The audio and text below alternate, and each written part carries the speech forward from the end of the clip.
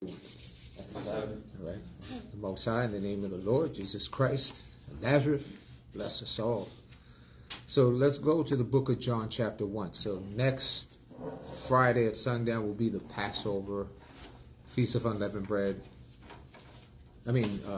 Not next Friday, next Sabbath, next Saturday night, sorry. Next Saturday night at sundown is the Passover, Feast of Unleavened Bread. So let's read some scriptures on the Passover.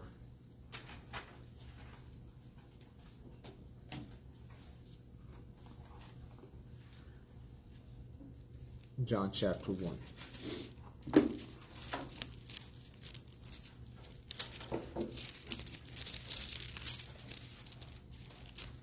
John chapter 1, verse 29 is where we'll begin.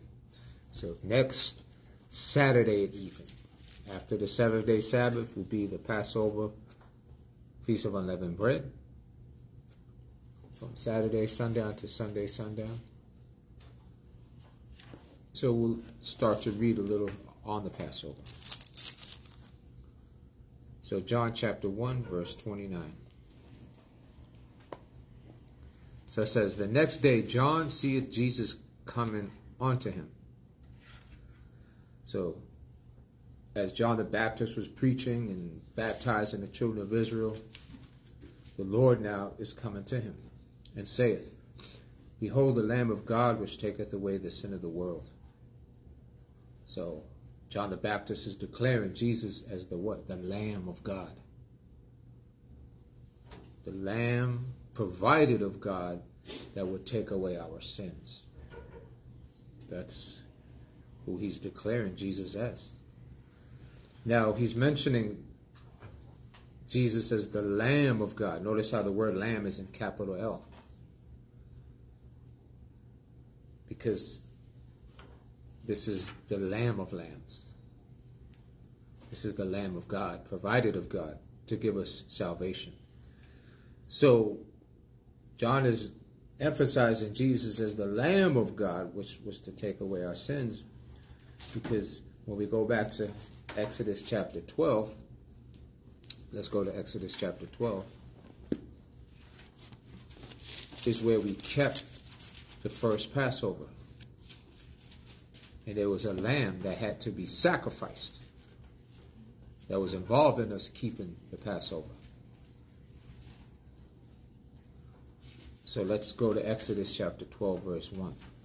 So this is a lamb that would be provided of God, which was to take away our sins. Exodus chapter 12 and verse 1. You got a new Bible, brother? Phil? No, same one. Oh, same one, okay. Nice. Exodus chapter 12 and verse 1. So it says, and the Lord spake unto Moses and Aaron in the land of where? Egypt. Saying, so now we go into the time where the children of Israel are in the land of Egypt. And we know that Egypt's part of the land, continent known as what? Africa. So Israel is in Egypt. What condition are they in? Bondage, right? Remember the 10 Commandments? I am the Lord thy God, which have brought thee out of the land of Egypt, out of the house of bondage, captivity. So the children of Israel were in captivity under the Egyptians. So this was a little over 400 years of captivity that Israel was under in the land of Egypt. On this day, Israel is going to be set free.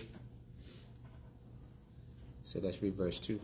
This month shall be unto you the beginning of months. It shall be the first month of the year to you. So the month that Israel was going to come out of Egypt would be the beginning. It is the beginning of our months, beginning of our moons, the beginning of the year. So just a scripture to add to that, go to Exodus chapter 13. And we'll read verse 3. Exodus chapter 3, verse 3. So Exodus chapter 3, verse 3.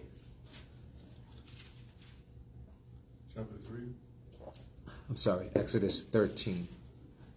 Sorry about that. Exodus chapter 13, verse 3. Exodus chapter 13, verse 3. And Moses said unto the people, remember this day in which ye came up out of Egypt, out of the house of bondage. For by strength of hand the Lord brought you out from this place. There shall be no leavened bread be eaten. This day came ye out in the month Abib. See, so the first month of the year is known as Abib. Okay, and this is the time where certain plants started to bud forth. Abib. So in the beginning of the year is when we came out of Egypt. So this is the beginning of the year, not how in this world we're taught that January 1st is the beginning of our months, the beginning of the year. No, it's actually during the time of the budding forth. So it's the month of Abib, and the month of Abib always will pretty much will be in mid to late March, the month of March, the beginning of the year. And then once we get to the new moon of the first year, then we count 14 days. 14 day at even is the Passover. So by strength the Most High brought us up out of Egypt. The Most High brought great plagues upon the Egyptians. And the last plague the Most High was going to bring was the destruction of Pharaoh, the god of Egypt, at the Red Sea. After we would eat the Passover lamb, and let's go to Exodus 12. There was blood from the lamb that had to be sprinkled upon the doorposts of our homes as a sign that we were keeping the Passover, so that the angel that would pass over would spare our homes from death. But wherever in the land of Egypt there was not blood upon the doorposts of the homes, all the firstborn in that home were killed. And that was the Most High bringing judgment upon the Egyptians. So we're going to read a little about that here in Exodus 12. So let's go to the third verse now of Exodus 12. So we're Exodus 12 and 3. Speak ye unto all the congregation of Israel, saying, in the 10th day of this month, meaning the month of Abib, the first month of the year, on the 10th day, they shall take to them every man a lamb. See, so now remember, it's the beginning of the first month of the year. The Most High is through Moses, giving instruction to Israel about keeping the Passover. So on the 10th day of the first month of the year, Abib, the congregation of Israel was to take a lamb, according to the house of their fathers, a lamb for a house. So you would get a lamb for each house. Now let's see what the purpose of this lamb was. And if the household be too little for the lamb, let him and his neighbor next unto his house take it according to the number of souls. So let's say a whole lamb for a smaller household, that household is too small, then they would join with their next door neighbor, and that one lamb would be sufficient for both households. So it says, I'll read that again. And if the household be too little for the lamb, let him and his neighbor next unto his house take it according to the number of the souls. Every man according to his eating shall make your count for the lamb. Now this is Exodus chapter 12, verse 5. So it says, your lamb shall be without what? Blemish. So on the 10th day, a lamb had to be picked out, and this lamb had to be without any kind of blemish or defect. Couldn't have anything wrong with it. It had to be a sound lamb. Couldn't have any defects, something wrong with it, that missing an eye or something, where it was without. It had to be without blemish. So right there, this is prefiguring who John described Jesus as. The Lamb of what? The Lamb of God, the Lamb provided of God. Because we're going to read in this chapter where this lamb here was a sacrifice. Just like Jesus Christ would become a sacrifice for us. So it says, your lamb shall be without blemish. A male of the first year, you shall take it out from the sheep or from the goats, and you shall keep it until the 14th day of the same month. So the lamb was picked out on the 10th day, right? Had to be without blemish, had to be of the first year. And then you kind of like you kept your eye on it. You know, for the days leading up to the 14th, you fed it, kept your eye on it, because you know, oh, this is the lamb that's going to be sacrificed here. So the lamb was fed. So, and then what happened on the 14th day? It says, you shall keep it until the 14th day of the same month. And the whole assembly of the congregation of Israel shall kill it in the evening. So on the 14th day of the first month,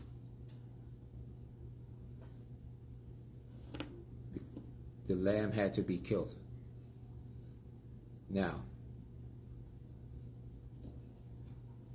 so it was killed between the 13th day of the first month at even and the 14th day of the first month at even. So the 14th day of the month at even, meaning between the 13th day of the first month at even and the 14th day of the first month at even. One thing we want to point out is in the 6 verses, Jesus Christ, the Lamb of God, the Lamb provided of God, he was killed at Jerusalem on the 14th day of the first month. In the scriptures, we're going to go in the scriptures to prove that. So in verse 5, it's mentioning a lamb, right? Of the without blemish. That's prefigured Christ being without sin. Verse 6 tells us when this lamb had to be killed in Egypt on the 14th day of the first month. Thousands and thousands of years later, Jesus Christ, the Lamb provided of God, was killed on the 14th day of the first month during the preparation of the Passover.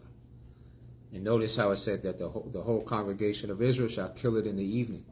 So all Israel, wherever, when we were in the land of Goshen and the land of Egypt, we had to kill the lamb all at the same time. We're all killing the lamb on the 14th day. So all those verses 5 and 6 prefigured Christ, foreshadowed Christ.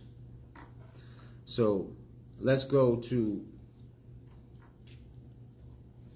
Hebrews chapter 9. So we're going to go back to this Exodus 12. Whatever we don't finish, we'll continue next Sabbath. And then the following day, we'll actually keep the Passover.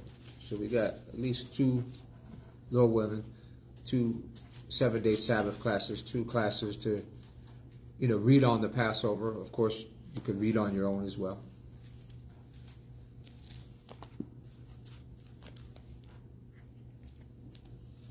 So let's read Hebrews chapter 9.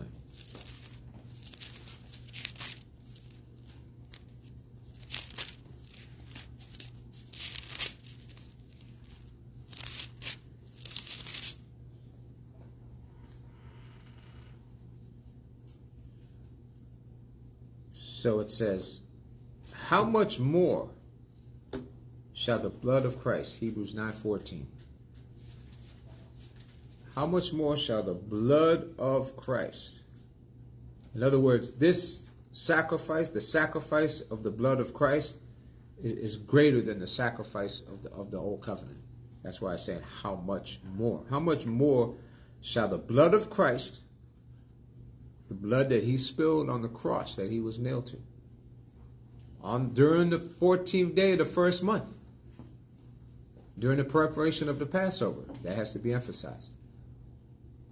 How much more shall the blood of Christ, who through the eternal Spirit, through the Spirit, offered himself, Jesus Christ offered himself without what?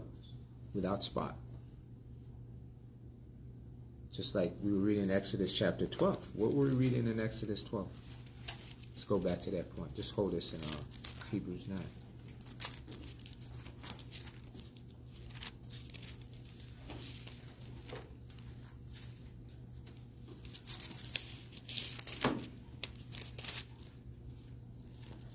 Exodus 12 and 5. Your lamb shall be without blemish. The Passover lamb that had to be killed in Egypt had to be perfect, sound, without blemish. And then we're reading here in Hebrews 9, how much more shall the blood of Christ, who through the eternal Spirit offered himself without spot to God, see, he offered himself as a sacrifice for Israel unto who? God.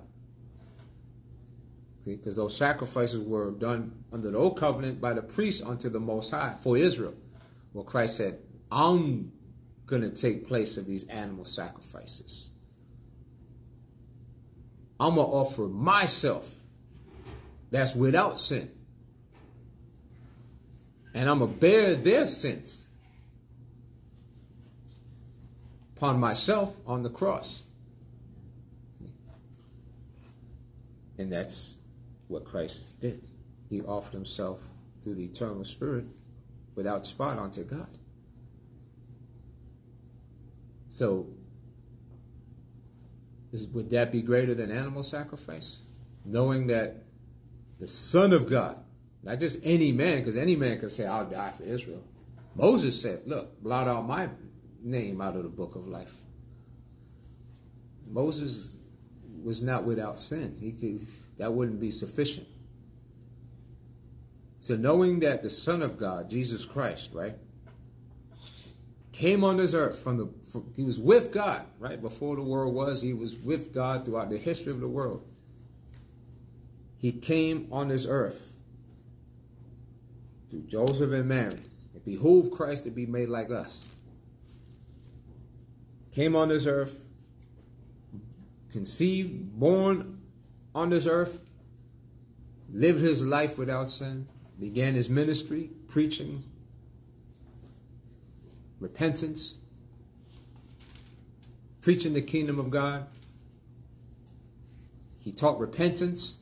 He taught people that we must repent from sin in order to make it to the kingdom of God.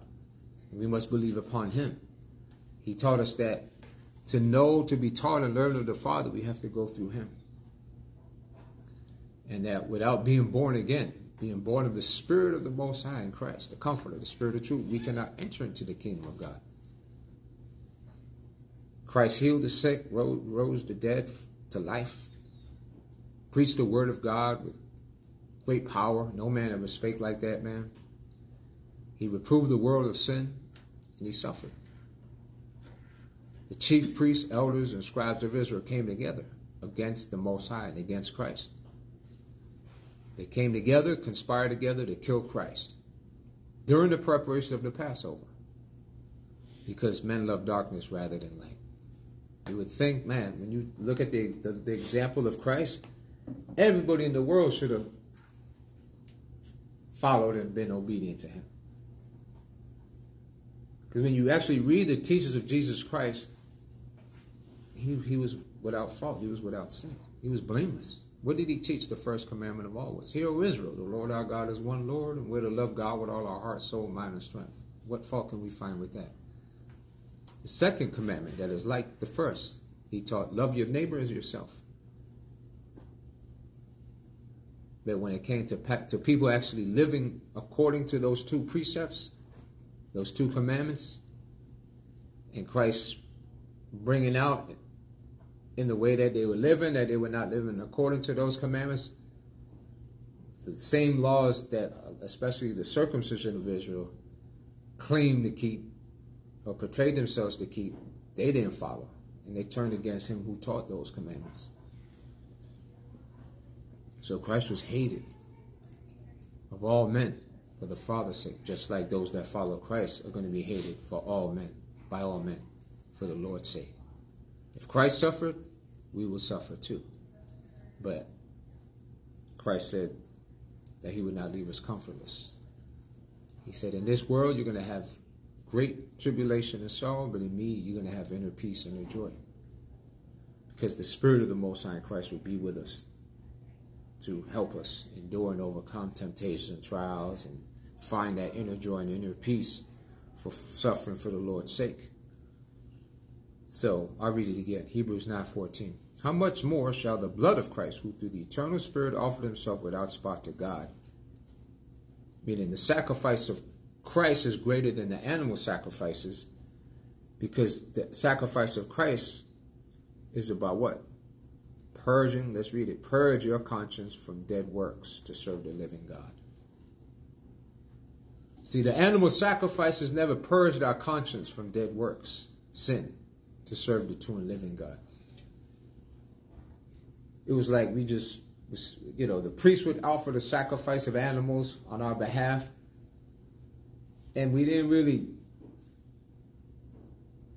understand that obedience is better than sacrifice. We didn't understand that the point of these sacrifices is to get right, get your mind right. Not to rely on these sacrifices year after year after year, especially on the Day of Atonement, year after year, and not get right. But when we understand that the Son of God, Jesus Christ, came on this earth, and he bared our sins on the cross that he was nailed to, and suffered on that cross, and spilled his blood on that cross for our sins, that's going to have like a profound effect on our conscience, our mind, to be of the mind to what? Man, Christ died for sin. He suffered on the cross. He was without sin.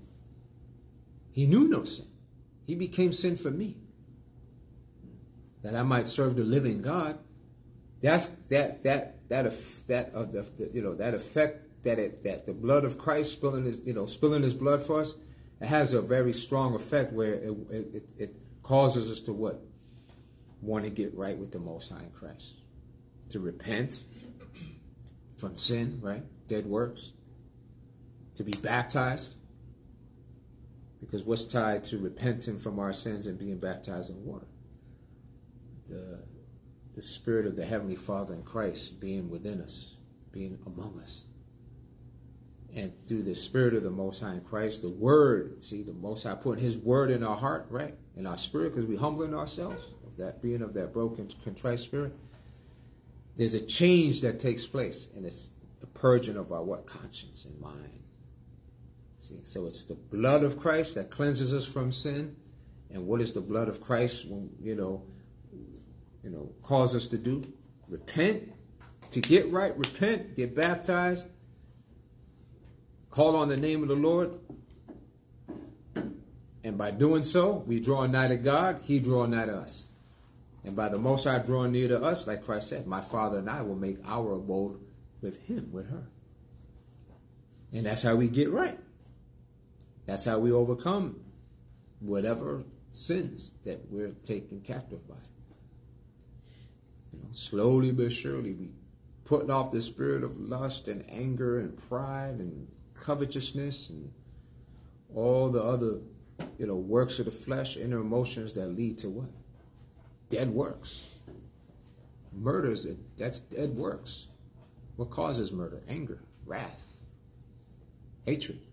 So we have to purge hatred, anger. We have to learn self-control. We have to learn to not give in to the flesh and be violent, fighting, saying hurtful things. Adultery, fornication, that's a work of the flesh. What causes a man or a woman to commit adultery, fornicate? Lust. See, so what's going to purge our conscience from these? The blood of Christ, knowing that Christ died for us. So I want to get a scripture, and let me see. So that was pretty much it on that. I just wanted to get that one verse. Go to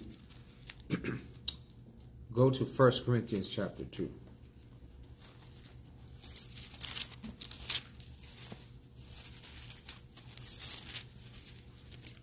1 Corinthians chapter 2.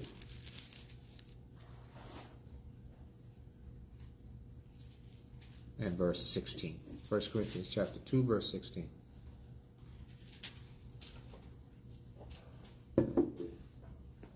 It says, for, I'm sorry, 1 Corinthians 2 and...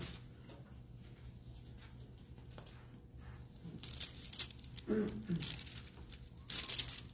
see here.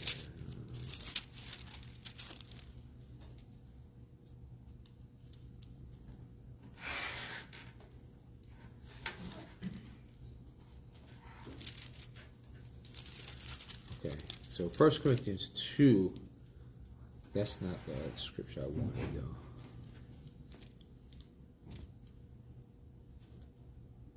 So the scripture I'm looking for is, he that knew no sin became sin for us.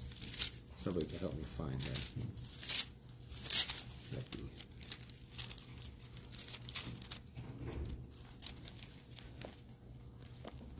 He that knew no sin became sin for us. So I think it's in Corinthians. Off the top of my mind, I can't get it. Let me see. 2 Corinthians 5 and 21. Oh, okay, that's the one. There it is. Thank you, brother. 2 Corinthians 5:21. I don't know why I was thinking 1 Corinthians 2. Yeah, this is... I'd like to read verse 17 first. And then we'll read verse 21. 2 Corinthians 5:17. Therefore, if any man be in Christ, he is a new what? Creature. If any man be in Christ, he is a new creature. What did Christ teach Nicodemus, a master in Israel, a master of the law? What is it that one must do in order to enter into the kingdom of God? He must be what? Baptized. Go ahead. Go ahead, Will. Born again. Born again, right. Born again.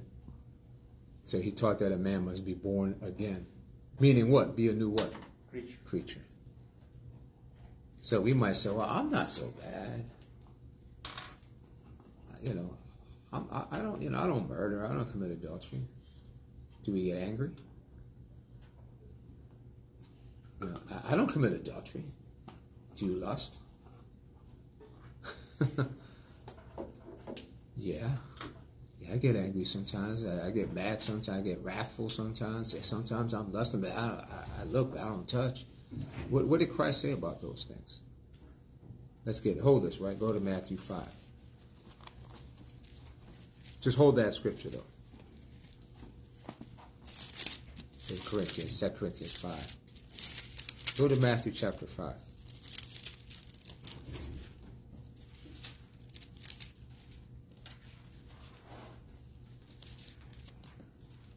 Let's read from verse 21.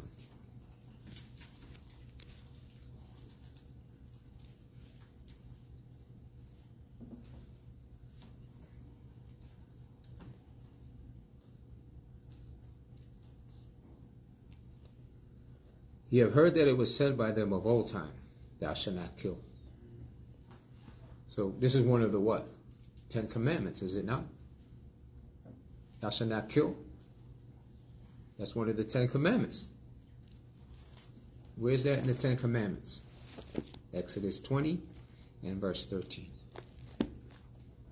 God commanded, thou shalt not kill. So God said not to kill. The prophets taught not to kill, right?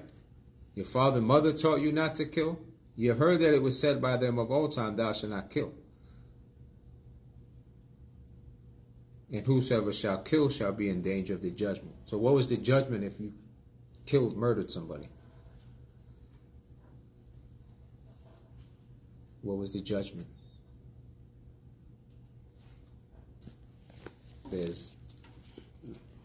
Go to Leviticus 24:17.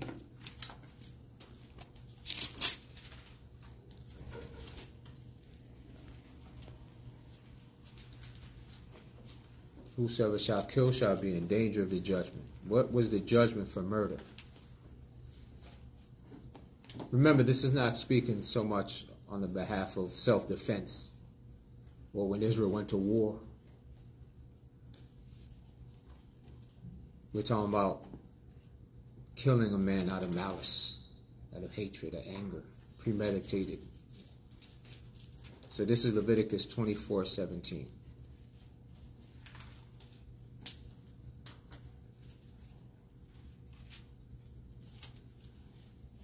And he that killeth any man shall surely be put to death. So does the Most High take murder lightly? No. You know, the Most High does not take murder lightly. We're finished with that one, right? That's Leviticus 24:17. Go to Genesis 9 and 6.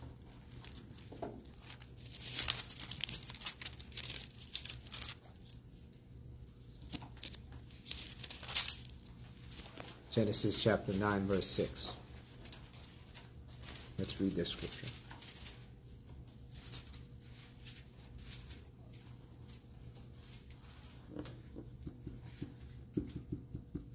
Genesis chapter 9, verse 6. So first book of the Bible, Genesis chapter 9, verse 6.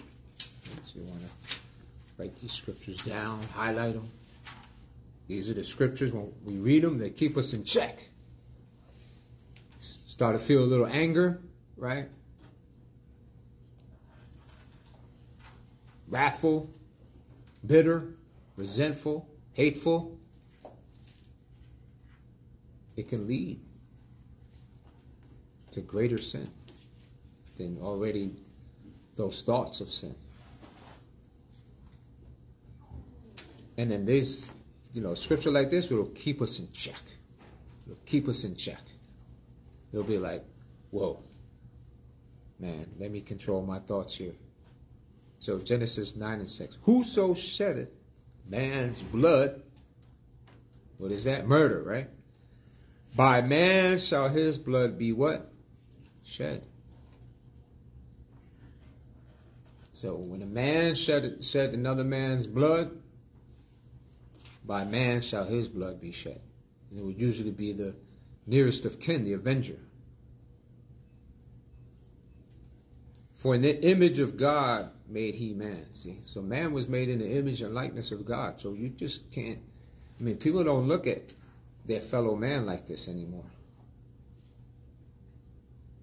And when you I see you're made in the image of God's likeness. Even other people, other nations, they're still made in the image of the Most High's likeness, in the sense that, yeah, we're the chosen people,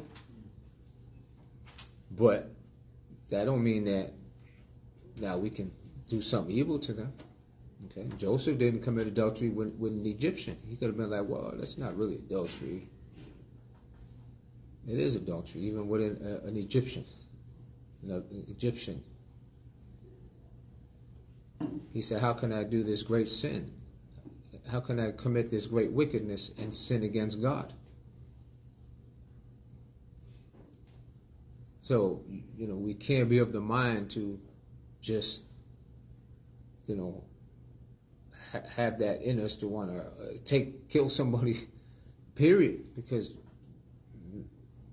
in the image of God made he them. For in the image of God made he man. So we'll see the Most High in Christ in one another. When you see your brother, your sister especially, they're made in the image and likeness of God. They're a reflection of the Most High, of the Most High's image. So we're not supposed to have that frame of mind where, to shed somebody's blood like we're spilling water or something like that. But look, check this scripture out. Go to, I think it's Ecclesiastes 10. In the Apocrypha, right? Ecclesiastes 10 in the Apocrypha.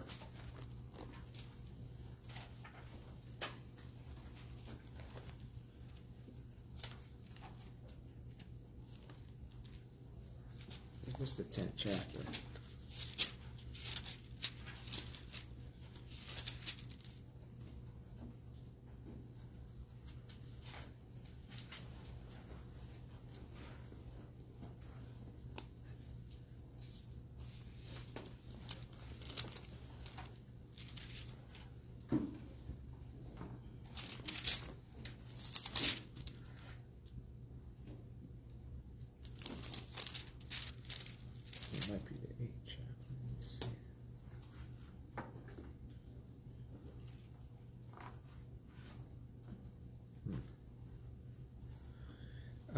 I'm sorry, it was the 8th chapter.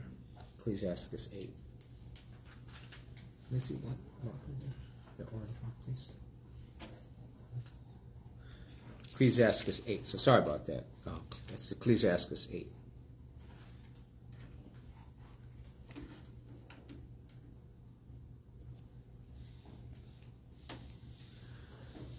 Strive not with an angry man.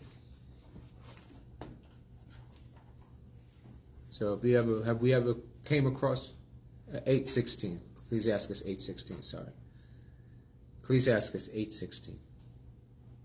In the Apocrypha. Strive not with an angry man. How many of us ever came across somebody they're angry, especially angry towards us? Whether provoked or unprovoked, really, we're provoking somebody. It's a good circumstance to be in. But someone may be angry towards us. Well, the scriptures say don't strive with that person. Don't contend with that person. Don't go back and forth with that person. Strive not with an angry man. And go not with him into a solitary place. What happens if you go into a solitary place with a man that's angry? What might happen? Yeah. A lot of fights end up like that. Where people, all right, you want, let's go in the back.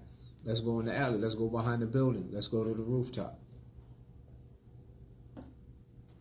You never go into a solitary place with an angry man. Avoid that. That's wisdom in itself right there. You got to know your surroundings. Man that's angry, like, look, you start looking around like, I need to get out of here, man. Well, he's encouraging me. All right, the guy's angry. What? Going back and forth. All right, let's go over here, man. Just me and you alone. The guy's angry. What can get in the way? Our pride, right? Now we're going to what? Go toe for toe, tit for tat. Yeah, let's go. Come on, let's go, man. Meet me here. We at the job now. Meet me here. Let's go behind the back. See? Strive not with an angry man, and go not with him into a solitary place. For blood is as nothing in his what? Is he thinking this man is made in the image and likeness of God? No. What are you to him? What he sees himself as. What? Whatever byword we want to use. Okay, people that's out here killing, murdering one another, they don't love themselves. That's a fact. These brothers out here killing, gang banging, involved in not just murder, but things similar, human trafficking. They don't love themselves, man. When a man is ready to,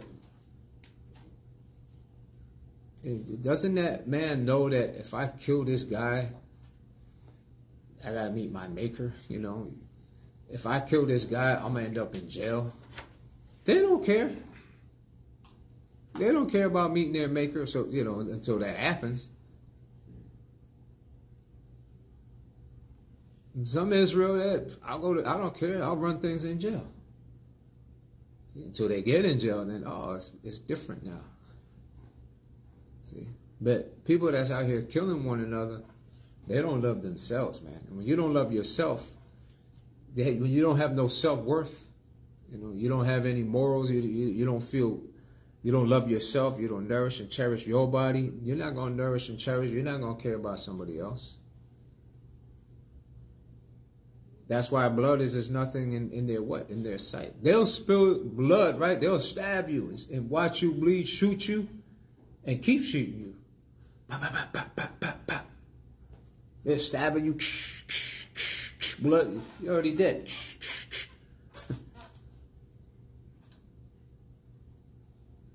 And when they spill that blood, they'll walk away and have a drink. Like it's nothing. So should we be striving with people like that? Knowing that they have the potential to spill your blood and not think twice about it? That's what an angry man does. That's why we should avoid what? those circumstances. Or if we're in the midst of those circumstances, flee from sinners from the face of the serpent. For if thou comest too near it, like it's saying in Ecclesiastes, it will what? Bite thee. So, things can heat up quick.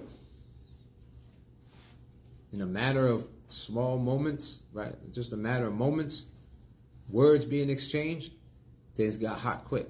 Things got heated quick. Fighting, pop, pop, pop. Next thing you know, somebody dead. Where it could have been what? Avoided on the man's part that should discern that what? Okay, this brother, this man here, he's angry to the point where he wants to take me to a solitary place. What's his intentions? He wants to kill me and try to get away with it. So why would I go there with him? Unless I'm filled with what? Pride. See, because that's what gets in our way. Pride. I ain't going to go out like that. There were many times where they came to get Christ.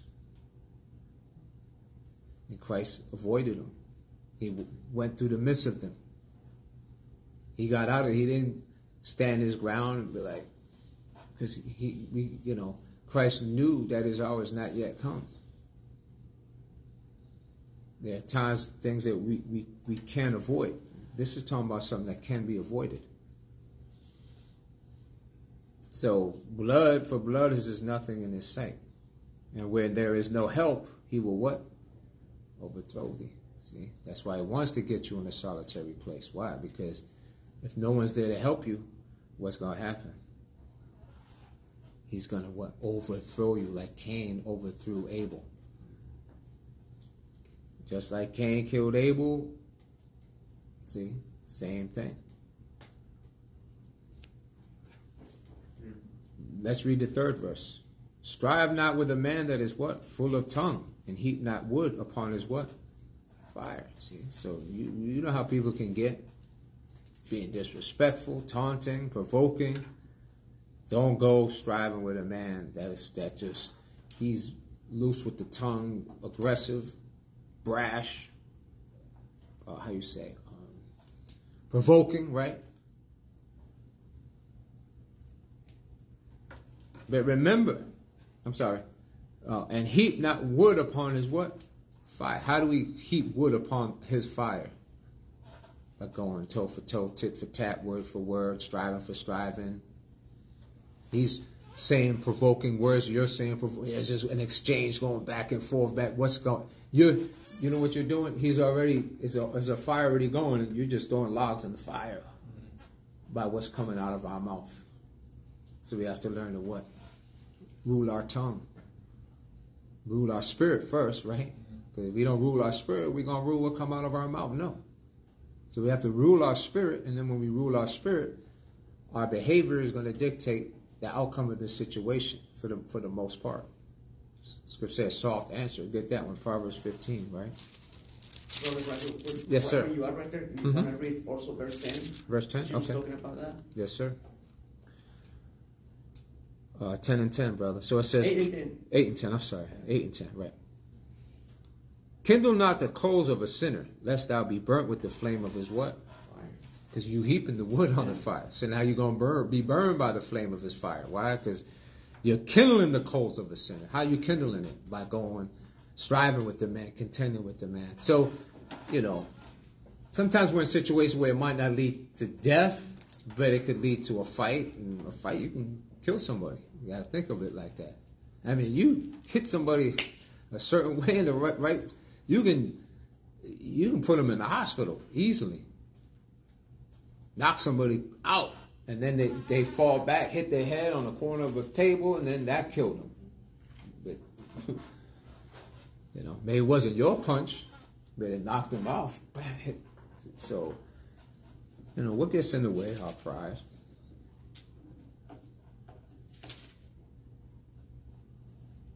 So, Proverbs 15. So, we have to be aware of circumstances and discern. And don't be simple-minded and foolish and allow ourselves to be enticed and seduced and to be getting involved in situations where we're arguing with people and then fighting with people. Next thing you know, sisters pulling each other's hair, slapping each other, and wrestling on the floor. You got these idiots, world star, you know, and it's just, now we look bad. We got to rule our spirit. So this is Proverbs 15. You know, we apply this on levels where, even where just somebody just got the wrong attitude. You know, we all have jobs, whatever. We all got to deal with people at our jobs. Some people already got attitudes, right? They're angry, they're having a bad day. And we got to catch ourselves. Because they'll be like, man, who do you think you're talking to, man? You know, it's like, huh? Yeah, they can be very grievous. Like, they're provoking, they got an attitude, they're being disrespectful. That's hard to stomach. Disrespectful people. Like, who do you think you're talking to like that? You know, it's like, we just have to rule our spirit and try to respectfully communicate. There's no need to be loud and disrespectful, right? And then take it from there. So this is Proverbs 15:1. A soft answer turneth away what? Wrath. So somebody can be angry to the point where they're being wrathful and they're unleashing it at you. Sometimes we don't even know who these people is. We don't even know who they are. Like, it's the first time we've seen them in our life. And they're coming like that. Like, what's wrong? So that's how we know. Don't take it personal. Sometimes we have to remind ourselves, you know, especially on the highways out here. I don't even know this guy. Let me try to get home safe and sound without going to jail or whatever. See, or on the job especially. No matter who it is, whether we know them or not, always understand the Most High has given us the wisdom to know that a soft answer will turn away the wrath and fury of man. They could be coming angry. It's just one word. Hey, brother, you know, I ain't got no problems with you. Let's talk this out. All this, they're like, you know, now, all right, hey, bro, you know, let's try to figure this out here. No, I'm just saying, well, hey, brother, if I says, hey, let's talk about it. Let's try to make some peace here. See, a soft answer turneth away wrath. He's going to say something? In Ecclesiastes, verse 17, it says, consult not with a fool, for he cannot keep counsel. So how do you use soft words when someone is not keeping counsel to those soft words?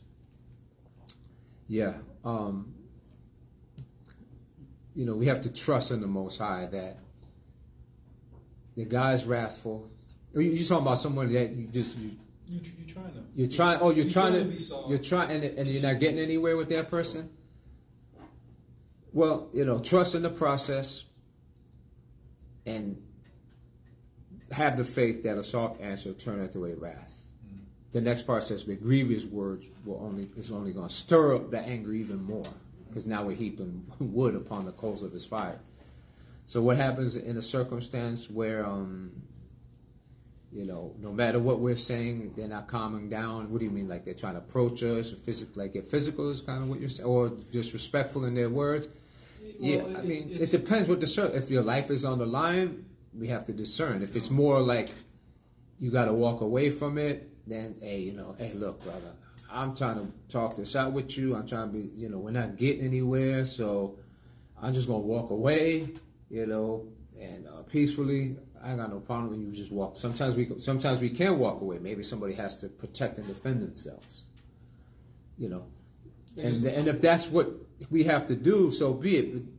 This scripture is just giving us the wisdom that, a soft answer. It's not saying that if a man is not changing, he's trying to hurt you, that we don't try to either walk away if we can at all costs, carefully, don't turn our back, we'll step back and, so there's it depends what the circumstances is. Again, we're not dealing with, what was that scripture you quoted? Ecclesiastes 8:17. Let me read that. Ecclesiastes 8:17. It was right before I read after. Yeah, I remember seeing that verse.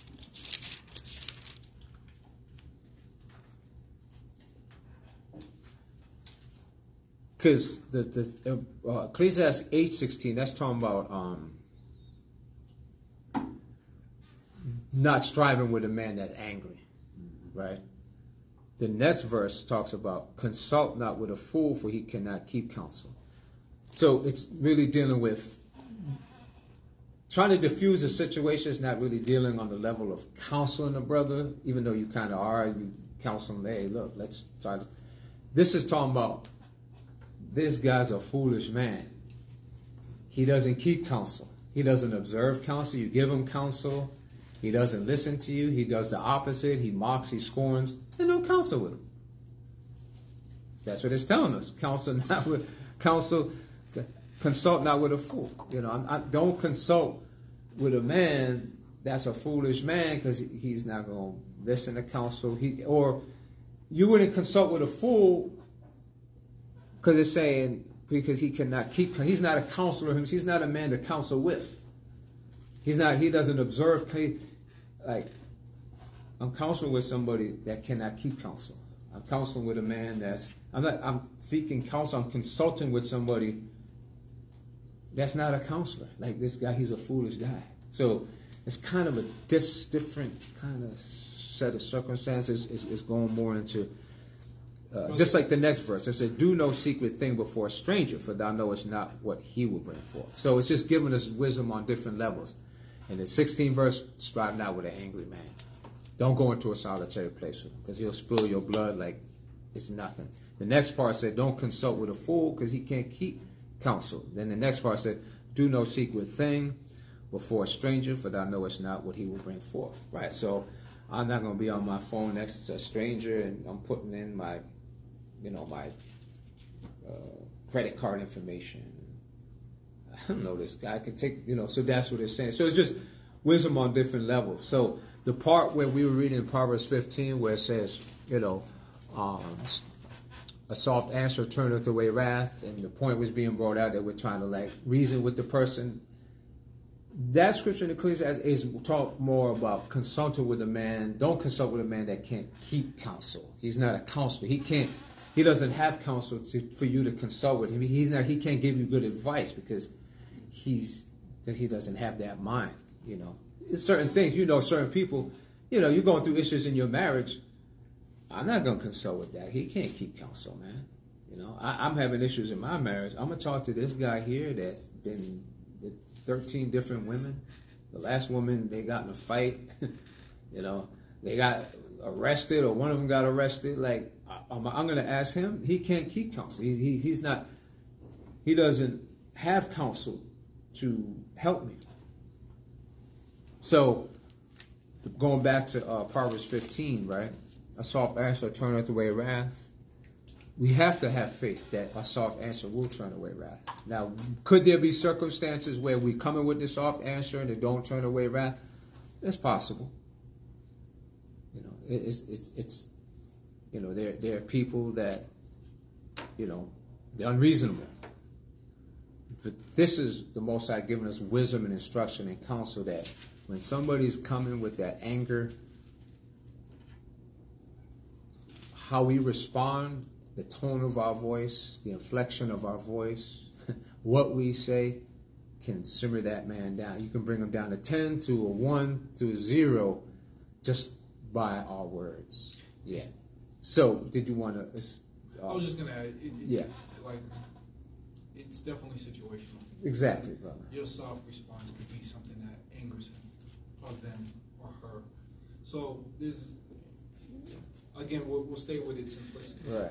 It's just the wisdom of somebody who's not a fool, somebody that counts possibly for the first time. I just wanted to throw that in there because it's... there are circumstances. As well, we're trying to do the right thing by other people. Some people are unreasonable. Mm-hmm. So, and they still, so then we have to discern that and act accordingly. Okay, now what does wisdom teach me there? Does wisdom teach me, okay, I just need to step back, walk away? There's no more talking, he's unreasonable. That might be the conclusion. Or it might be with a person trying to get, you have to defend yourself. So there's wisdom for that. So it's all circumstantial. But what this is teaching us here in Proverbs 15 and 1 is to have the faith in the wisdom and counsel and instruction of God, that when somebody's angry, that it isn't the power of the inflection of our voice, the tone of our voice, and the words that we say that could deflect, not deflect, but can, there's a crisis. So now it's like it's heated, but it could be brought down from 10 to 1.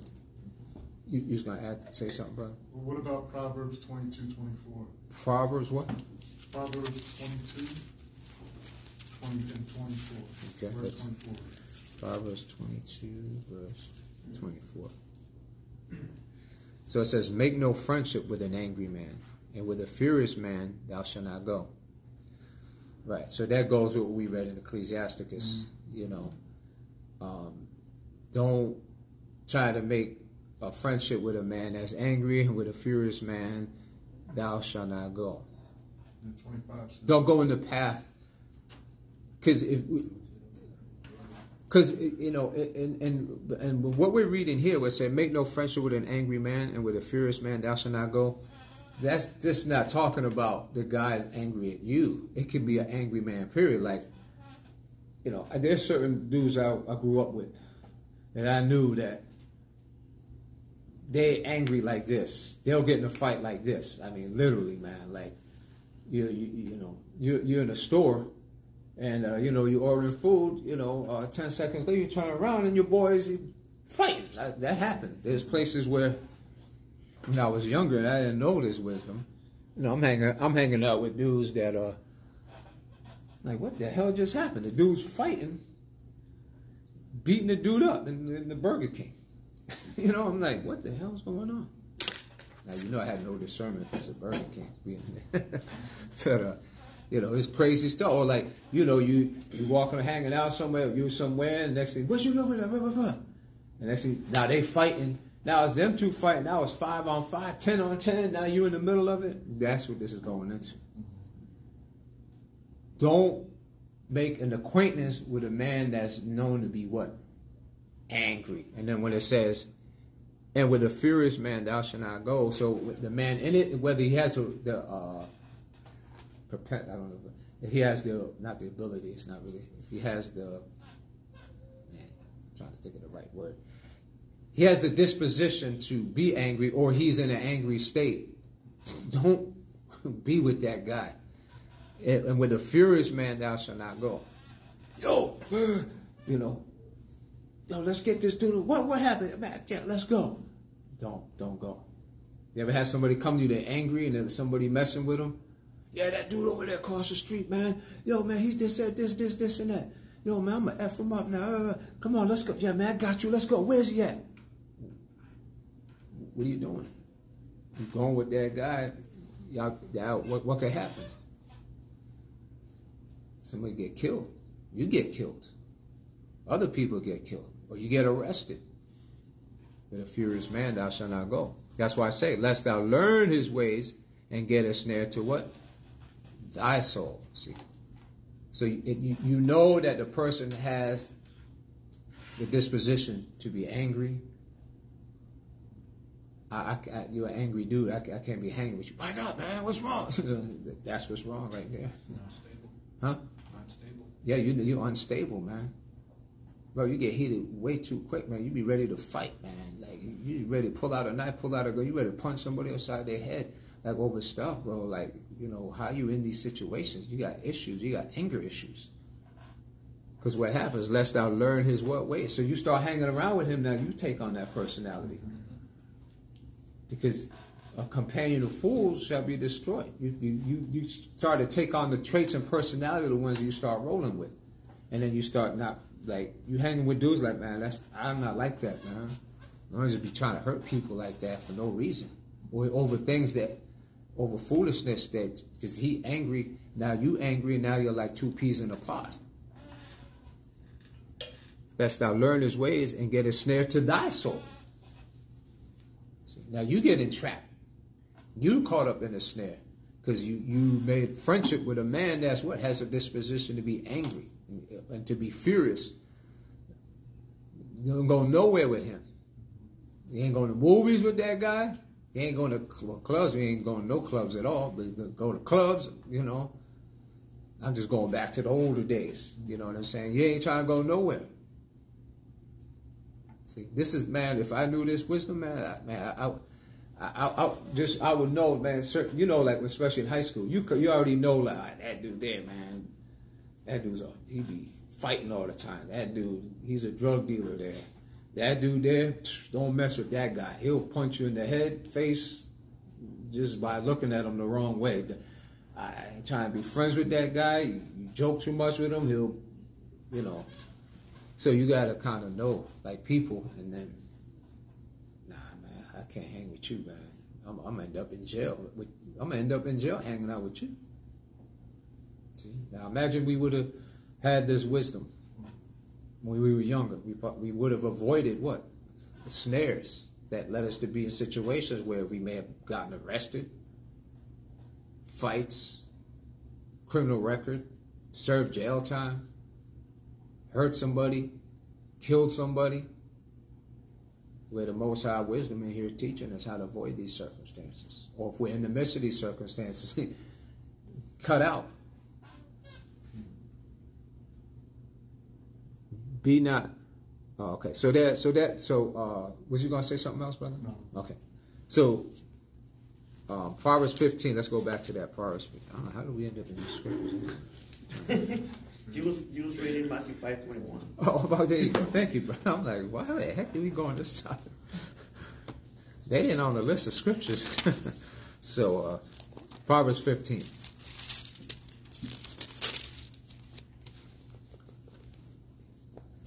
A soft answer turneth away wrath. But grievous words stir up what? Anger. So that go back to the scripture Loon was saying. Go to the other verse in that chapter. We're talking about heaping coals of fire upon his. There's a whole bunch of scriptures on that, really, when you keep reading Ecclesiasticus. But those, you know, are some real good ones. The tongue of the wise useth knowledge, what? Aright. See? So we have the knowledge of God, we have to use it, what? Wisely, properly. Also, God gave us wisdom. He gave us knowledge. Now, we have to apply it. We have the tongue of the wise useth knowledge aright. We have to apply God's knowledge in a way where we're dealing right with it. So it says, but the mouth of fools poureth out what? Foolishness. See? So a foolish man, a perverse man, right? The mouth of fools pour what? Foolishness. Foolish things gonna come out of their mouth. You're like, man, what the heck? What are you doing, man? Why are you talking? And you got grabbed it. Hey, bro, what's wrong with you, man? No. Bro, you wrong, man. You can't be talking to people like that. You in the wrong, see? Yes.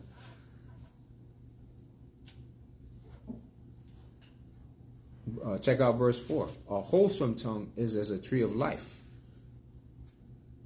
but perverseness therein is a breach in the what? Spirit. So a breach is like a break. So a wholesome tongue, see, what comes out of our mouth should minister grace to the hearers, right? Especially when it comes to using the knowledge of God aright. You know, a man is angry, you know, does he have a cause? Did you offend him? If you did, then we have to use God's name. Hey, brother, I'm sorry, man.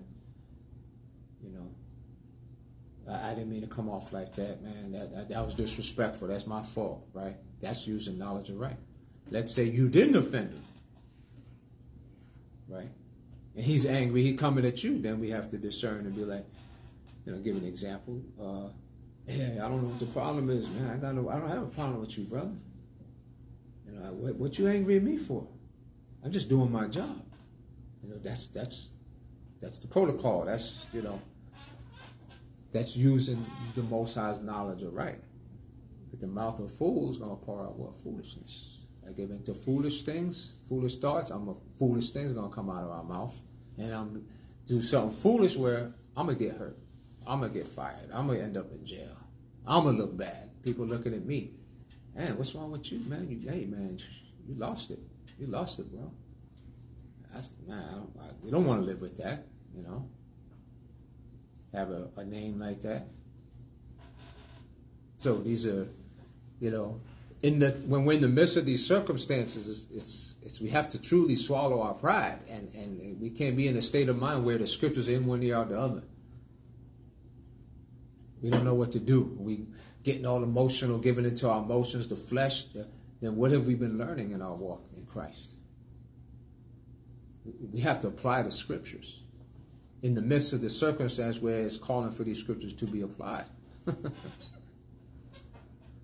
So there's so much wisdom pertaining to this. But let's go back to Matthew 5, right? Because Christ, we was reading 2 Corinthians 5:17 that if any man be in Christ, he is a new what? Creature. So scriptures like this help us become a what? New creature. Because the old man, was he about a soft answer, turn other way wrath at all times?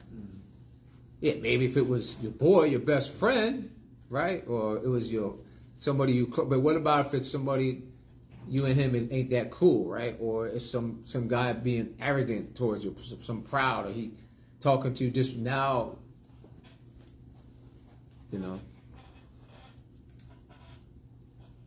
We've all said and did things we regretted. See, and when we look back and we applied these scriptures, we could have avoided those outcomes when we were in the midst of those circumstances.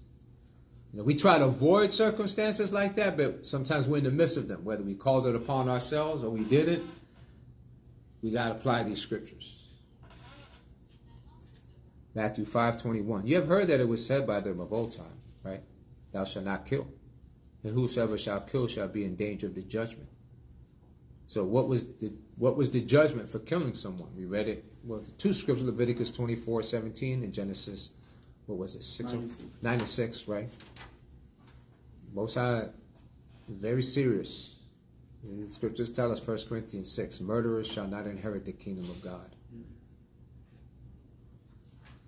Verse 22, but I say unto you that whosoever is angry with his brother without a cause shall be in danger of the judgment. So we always have to be on guard against what? Being angry towards our brother, especially without a cause. Okay, now if someone offends us, we'll say, be angry, sin not. Let not the sun go down upon your wrath. Thou shalt in any wise rebuke thy neighbor. Now, if you hate somebody and it's out of jealousy or some type of bitterness or resentfulness, even if they offend us, it's still, you got to be on guard against being angry. So it says, but I say unto you that whosoever is angry with his brother without a cause shall be in danger of the judgment. Why are we in danger of being judged as a murderer?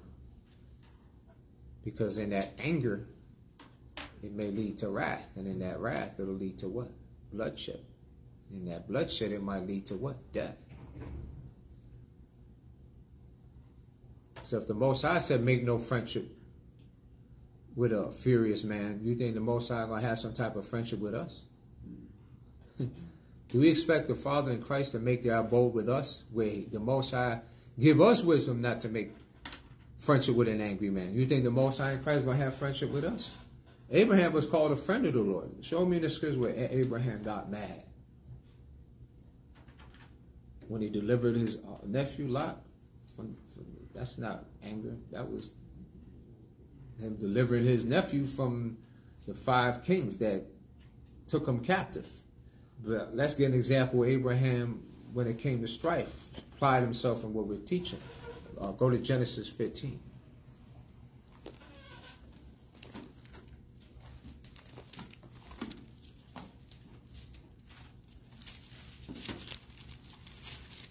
So this wisdom we apply what? Not just with strangers in the world, people on our jobs, you know.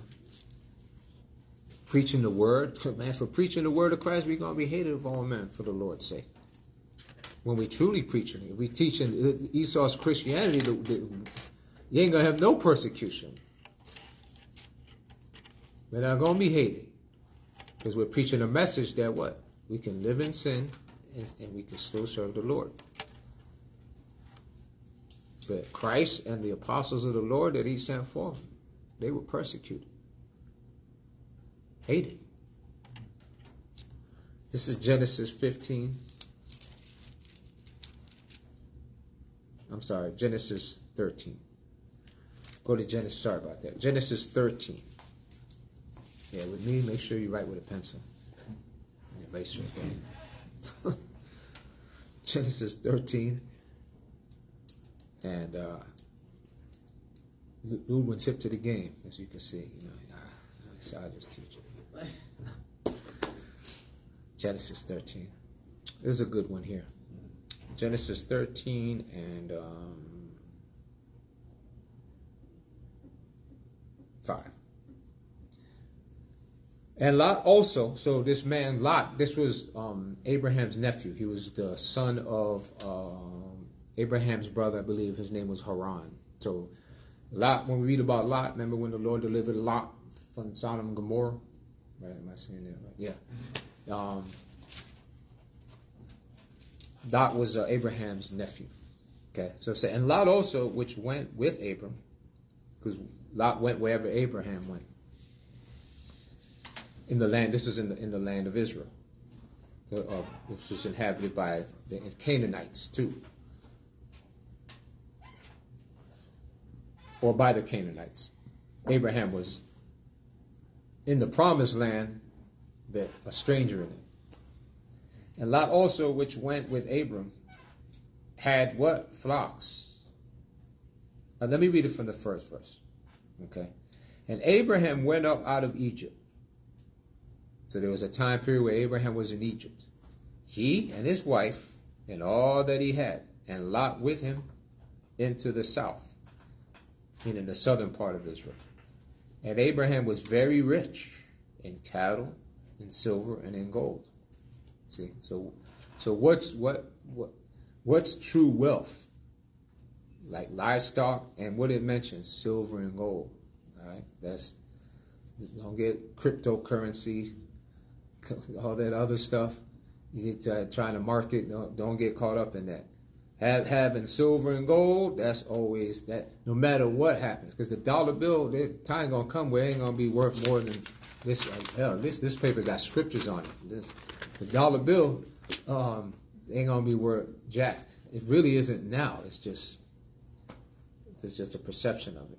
Silver and gold, in the future, 5,000, 2,000 years ago, you could always silver and gold. That comes from the earth. That's true. That's true currency. True. You can buy land. You can buy food with that. There's a lot you could do with silver and gold. So Abraham was rich in cattle and silver and gold. Verse 3. And he went on his journeys from the south even to Bethel, unto the place where his tent had been at the beginning, when he was first in the land, between Bethel and Hai, unto the place of the altar which he had made there at the first. And there Abram called on the name of who? The Lord. So Abraham worshipped God at this altar. So remember when the woman this wasn't in Samaria, but when the woman in Samaria, our fathers worshipped in this mountain. So Abraham, Isaac, and Jacob did worship, and Israel, the Lord in Samaria. This is not Samaria. Where he actually worshipped Samaria, that's goes back in the 12th chapter. So this is not Abraham in Samaria. All right, verse 5. So it says, and Lot also went with Abraham, had flocks and herds and tents. So Lot had what? Flocks, he had herds, right? And he had tents. And the land was not able to bear them. So the plot of land where they were residing in at this time wasn't able to bear both Abraham and Lot Lot's, possessions, that they might dwell together. For their substance was great, so that they could not dwell together. So Abraham and Lot, they came out of Egypt rich. Okay, the Pharaoh in Egypt, he was like, gave Abraham all. The Pharaoh in Egypt, he was trying to sleep with Abraham's wife, and the Most High was going to kill him. And at the end, the Pharaoh was like, leave the land, just get out of here. And then he gave him all this wealth and power. And then even his nephew Lot came out. They were like starving, man. They were coming out of Egypt with much riches, right? So they get to this point here between Bethel and Ai, and man, the land can't sustain both of them. Verse 7, and there was a strife between the herdsmen of Abram's cattle and the herdsmen of Lot's cattle. So Abraham has his herdsmen, right? Lot has his herdsmen. There's only so much land. They got all this cattle, and the cattle bringing forth new cattle. The land is just a small amount of land, and the cattlemen of Lot and Abraham are what? Striving, going back and forth. Hey man, get off this territory. This is our territory. No man, this is our. We with Abraham. Where you think Lot got? Where y'all got this? It wasn't. So this is back and forth, right? Okay. And the lot was not able, and the land was not, verse 6, and the land was not able to bear them that they might dwell together, for their substance was so great that they could not dwell together. Verse 7.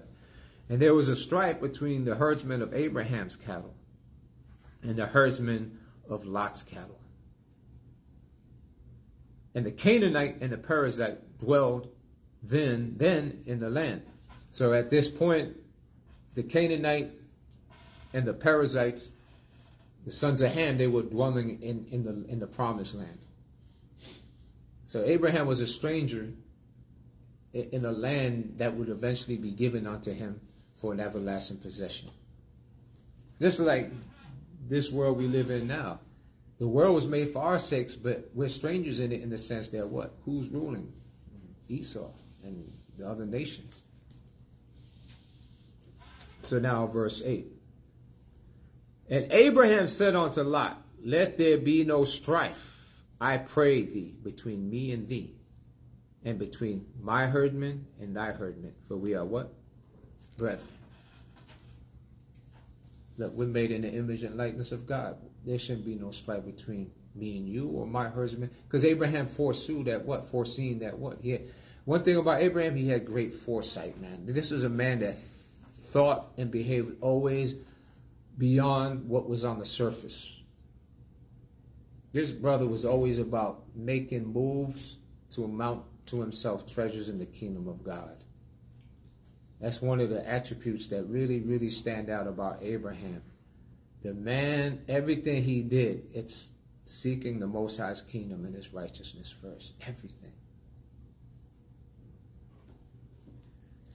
And do you think Abraham going to fight with Lot over a land that spiritually he knows this ain't my time yet, So let's see what he says here. But check out, that's a heavy thing he said.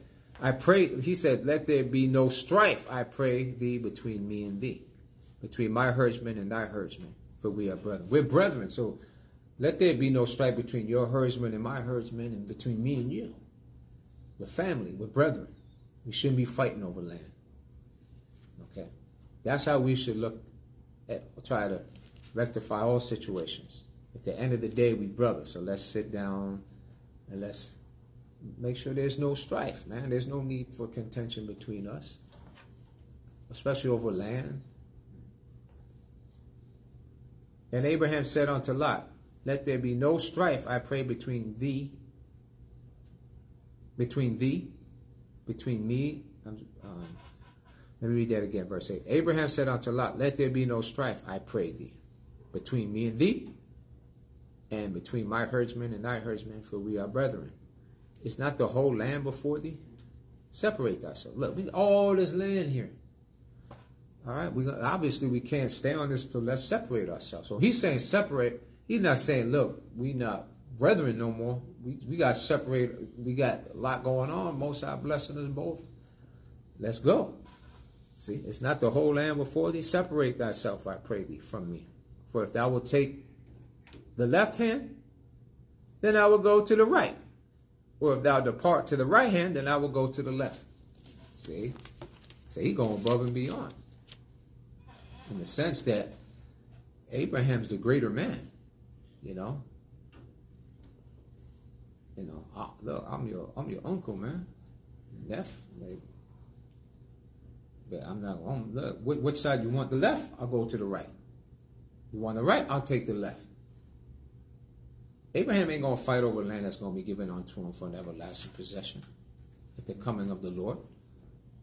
The scriptures in Romans tell us that the unto Abraham and the elect is the world.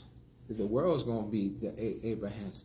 Abraham getting the world, the portion of the world the Lord got for him. You think now in this time he gonna let some strife between Lot's herdsmen and his come in between them being brothers? Let there be no strife between me and thee, for we are what, brothers? So we should always look at each other in that way in Christ. Okay. Oh, the sister, I offended her. I don't want there no strife. Let me see if I can do something, try to help the situation. So among brothers, sisters, always have this. This is loving your neighbors yourself. This is loving God. This is whatever it is, don't let nothing come between us. That's what Abraham's saying. Don't let nothing come between us. Now, in this circumstances, it's the land. It's too big. Fighting over land, we're going to have to separate. You want this side? I'll go on that side. You want this part of the land? I'll go on the other. Go ahead, you choose. So he's being, the big man, bigger man. Okay, what you got? I got you. And Lot lifted up his eyes and beheld the plain of Jordan, that it was well watered everywhere. So he picked the plain of Jordan because he saw what? It was it was a fruitful, a land that's well watered. What's he thinking? More cattle, right? Okay. But what did he pick? The plains of Sodom. The grass is, that term, the grass is always greener on the other side. Okay. The people that dwelt there, not so great. The land is good, the people ain't. So it said, so let me read that again. And Lot lifted up his eyes and beheld all the plain of Jordan, that it was well watered everywhere, before the Lord destroyed Sodom and Gomorrah. See? So before he destroyed it, Lot chose that land. But eventually Lot had to what? Flee that land. Because Most High going to destroy that land. Is going to be with fire and brimstone. It's going to be a heap of fire. See? So, then it say, even as the garden of the Lord, like the land of Egypt, as thou comest to Zoar. So, very fruitful land. Then Lot chose from all the plain of Jordan, and Lot journeyed east, and they separated themselves the one from the other. And Abraham dwelled in the land of Canaan, and Lot dwelled in the cities of the plain, and pitched his tent towards where? Sodom. But the men of Sodom were wicked and sinners before the Lord exceedingly. So always remember that when they try to push this, what agenda is it called? So-called gay agenda. It's not gay. Gay means happy. Okay? It's sodomite agenda, homosexual agenda. That's what the people of Sodom and Gomorrah was all about. And the Most High called men with men, women with women, exceeding wickedness. So we're not supposed to be to each his own, or I respect, like people, what do you think about men marrying men? Well, what does the scripture say? It's a sin against God. It's a man having sex with a man, a man with man, and the law of Moses, and according to Christ in Romans 1, it's evil sin that has to be repented of. That's our answer. Like that's if you ask me, what do I feel about a man taking the life of another man?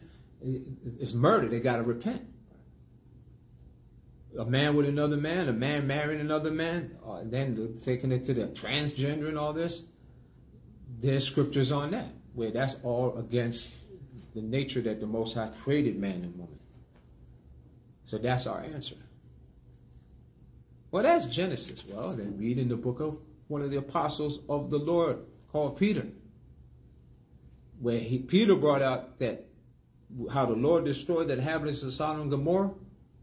That was an example unto those that would live afterwards, that would live ungodly like them, that they too shall be destroyed. So, all right, now let's read on. Check this out. This is good. And the Lord said unto Abram, after that Lot was separated from him, lift up now thine eyes, and look up from the place where thou art, northward, southward, and eastward, and westward. For all the land which thou seest, to thee I will give it, and to thy seed forever. So Abraham just made a move, right? That move, he amounted what? Treasures in the kingdom of heaven. So the Most High, again confirming, his promise. I'll let you know again. You can look to the north, right? Look to the south. So it must have been high enough where you can see from a view, north, south, west, and east. And the Lord is telling him, I'm going to give this to you and to your seed. The seed meaning Christ first and foremost, right? For an everlasting possession. So what is the Lord confirming to Abraham? I ain't got to fight over this land. This is the land here. This land here. Or any land. The whole land going to be given to me. That's what the Lord is confirming with Abram. Before his name was changed to Abraham. And I will make thy seed as the dust of the earth, so that if a man can number the dust of the earth, then shall thy seed also be numbered. So this is talking about the seed that will come through his wife Sarah and having Isaac. If a man can number the dust of the earth, then shall thy seed also be numbered. Can the sand of the sea be numbered? Neither can Abraham's offspring. So they're everywhere. North, Central, South America, Africa, Europe, islands, all Caribbean, all throughout the world. And they all don't look like one specific type of person. But we come from Abraham, Isaac, Jacob. Different shades of brown. Light brown, dark brown, light skin, dark skin, woolly hair, straight hair, curly hair, in between hair, everything. Different color eyes, and not because of mixing. All people come from Adam. So, all colors come from one. You can't get light from dark, right? I mean, you can't get, I would say it, white from black, black from white. So, then it says, and I will make thy seed as the dust of the earth, so that if a man can number the dust of the earth, then shall thy seed also be numbered. Arise, walk through the land in the length of it and in the breadth of it, for I will give it unto thee. So the Lord telling Abraham, walk. Take your journeys throughout the whole land. And as you go on through these journeys and you see, I'm going to give it to you for an everlasting. And this wouldn't be in his lifetime either. When Abraham died, he didn't get, the only land that he really had was a land that he brought to bury his wife and himself in. That's all he was. His mind was about the resurrection. He knew that what I got in this time, and he was a rich man. And he was able to, live here, live there. But he wasn't moved by that.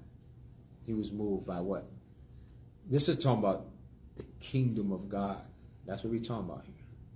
So Abraham didn't receive this yet, but in the resurrection from the dead through Jesus Christ, he's going to get this. He's going to get this blessing. Then Abram removed his tent and came and dwelt in the plain of Mamre, which is in Hebron, and built there an altar unto the Lord. See, everywhere Abraham was, he was building altars to the Lord to worship God. Hebron, that was one of his cities of refuge. See, where a manslayer can flee to.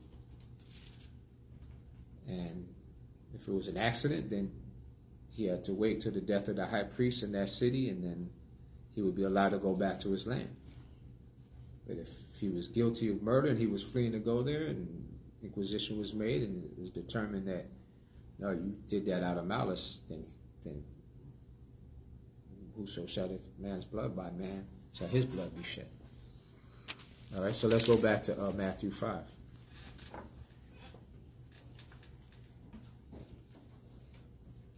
That I say, 22.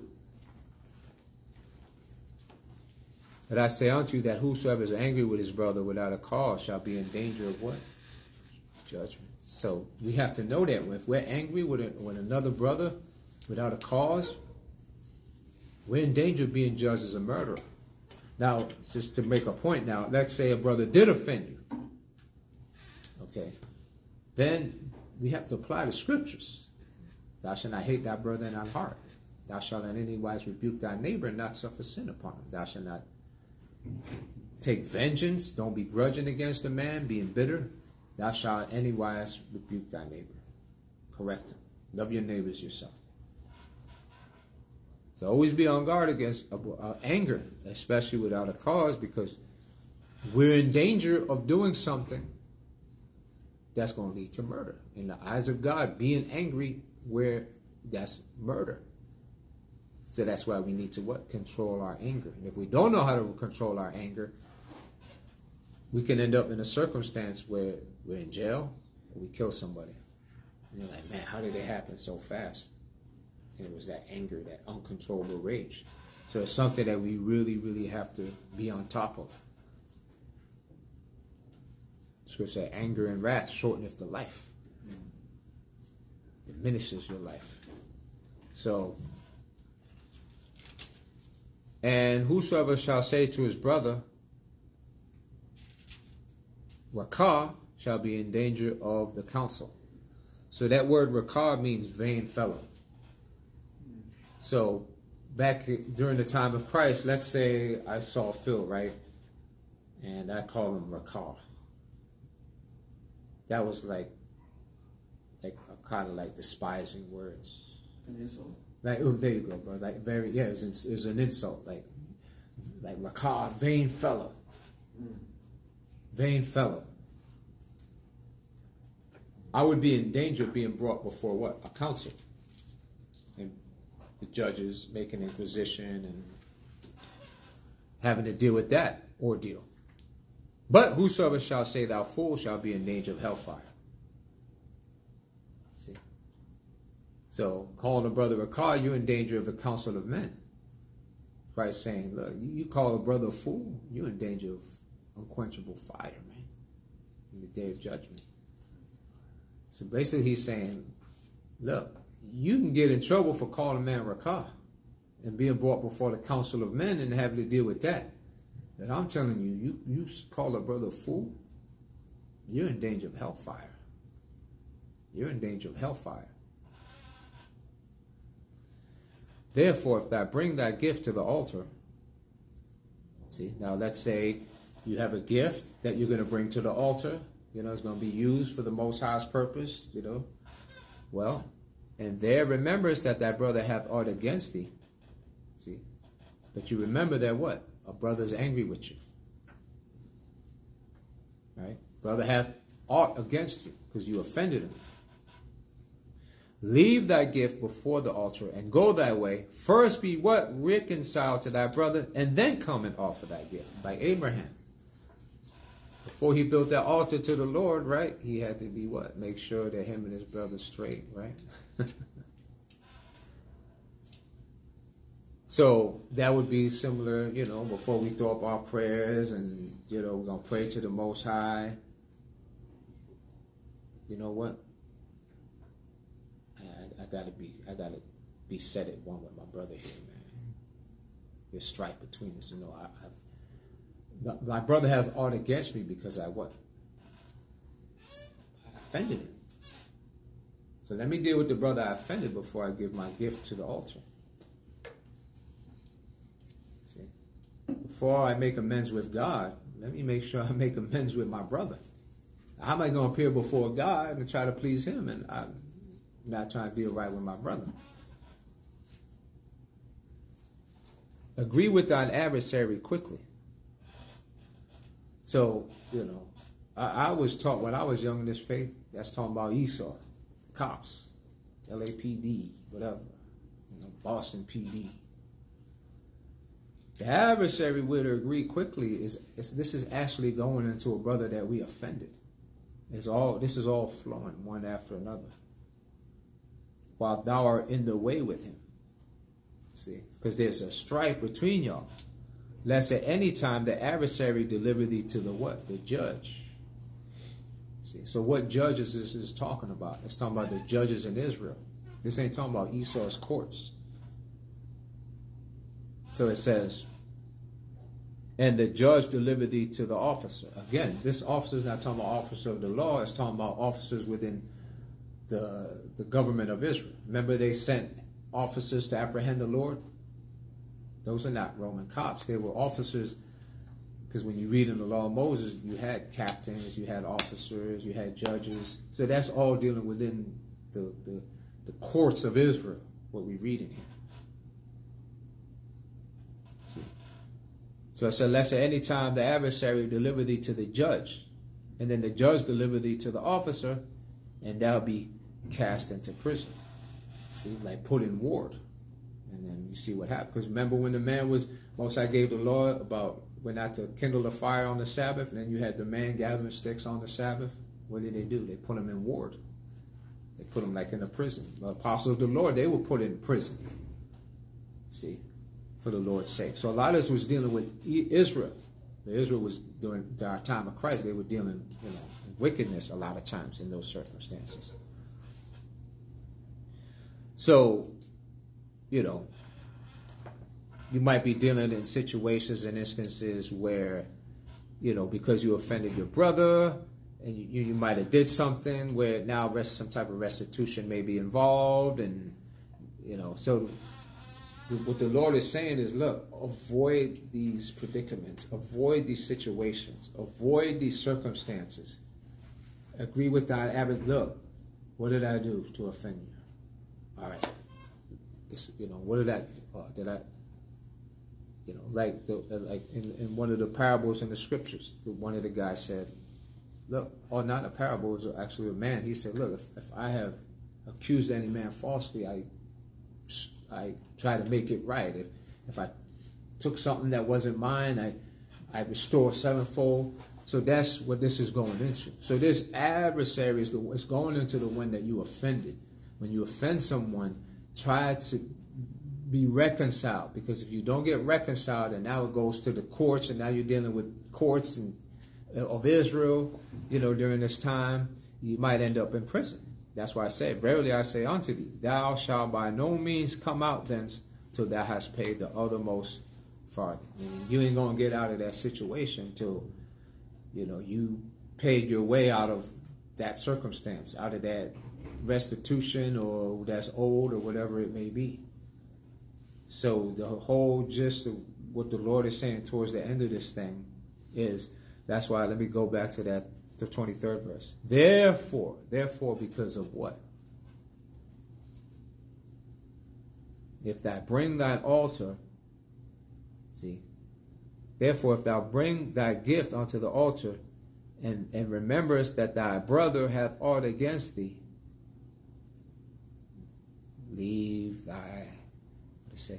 thy gift before the altar and go thy way.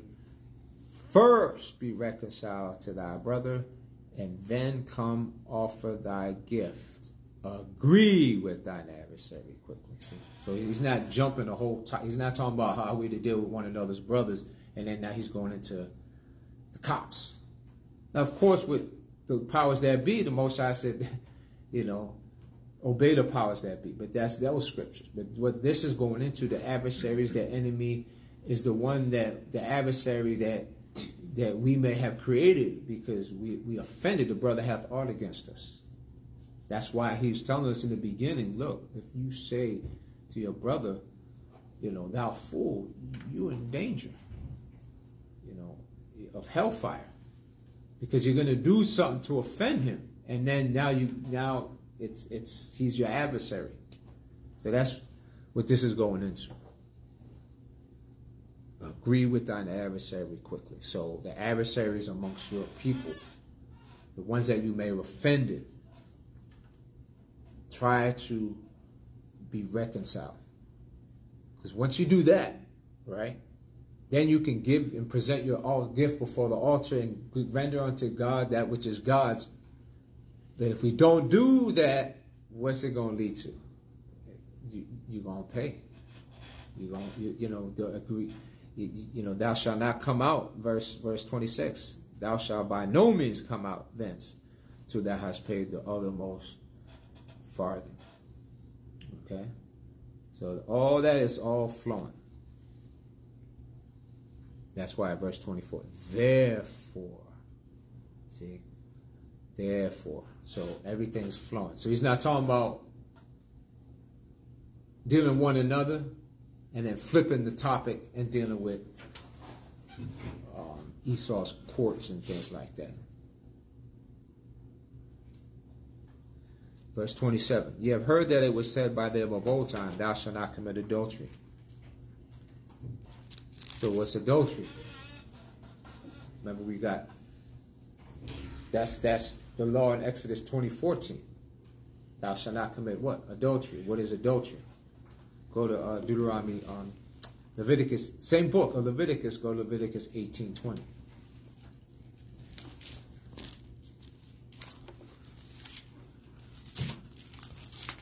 Leviticus 18:20.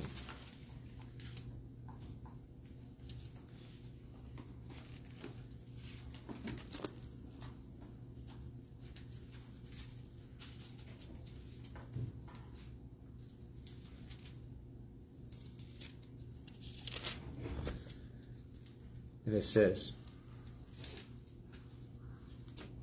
moreover, thou shalt not lie carnally with thy neighbor's wife to defile thyself with her. So that's adultery. A man sleeping with another man's woman, his wife. They're together. But if a man sleeps with another man's wife, that's adultery. What was the judgment for that? Go to Deuteronomy 22:22.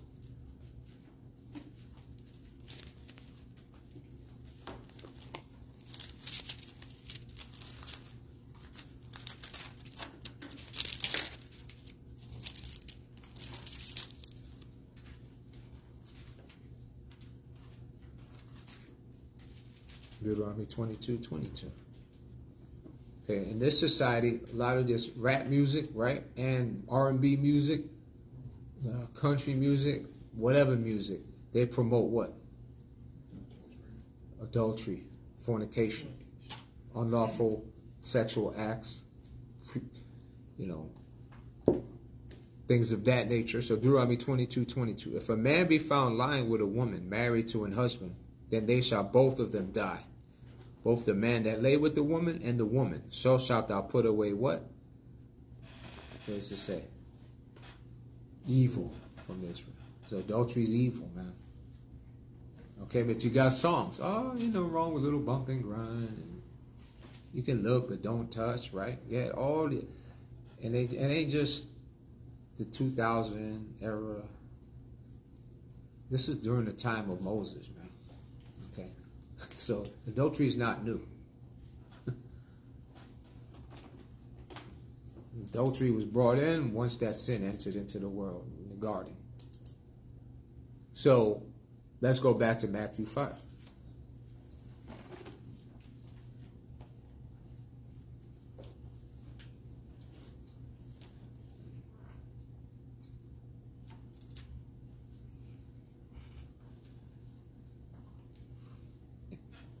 And going back to that point, by calling somebody a fool, there's usually underlying circumstances too behind that.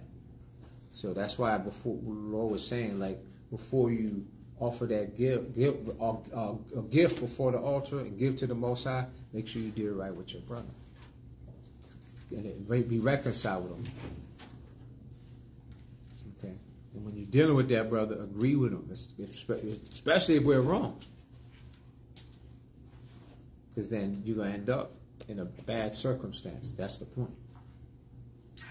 So, Matthew 5:27. You have heard that it was said by them of old time, thou shalt not commit adultery. But I say unto you that whosoever looketh on a woman to lust after her hath committed adultery with her already. Where? In his heart. It's in his heart. Remember when we read about David committing adultery with Bathsheba? Where did that sin begin? In his heart. When he looked upon her. He saw her bathing on the rooftop. And then once he started to look at her and lust after her, the sin was already conceived where? In his heart. Once it's in our heart, meaning our mind, and that sin is set in motion, you can't put the brakes on it. So that's wrong. Oh, you can look, but don't touch. Ooh, that's not the scriptures. It's like a bullet being fired. What's that, brother? Just like a bullet being fired. You can't Yeah. get it back. Yeah, once it's fired, brother, you can't stop it, man. Once that sin is set in motion, you can't put the brakes on it. How do you know? Because before he slept with her, he inquired who she was. Who's that woman? He didn't ask, oh, I saw her. Well, who lives over there? Oh, that's such and such. Oh, okay. Yeah, she's married to one of the men in your army. You would think when he heard that, oh man, one of my men. I mean, it was wrong to begin with, but once he found out that she was married, it even made it worse. And then she married to a man in his army that was loyal to him, laid down his life for him, for the army of Israel. He met up with her anyway and slept with her. And then what? Got him killed. Well, first he tried to cover it up and tried, once she started showing pregnancy, like she said, she came, look, I'm pregnant. Oh, all right. He got the guy eating and drinking. Go to your wife. Go home. I was like, no. Fighting the war of Israel. It ain't time to be eating and drinking like this. We'll stand right here. We're ready to protect the army of Israel. So he saw that wasn't working. He says, all right. He told one of his men, send him to the most hottest part of the war where the engagement of the battle is going to be the most fierce. And set him up to be killed. David did that. Set him up to be killed. See? So it started with lust. And lust led to, a set of circumstances where it led to eventually murder. Well, it led to adultery first, and then eventually murder. In the he's serving another God. Is that the God of Israel he's serving, doing this as king? So it's off on so many levels.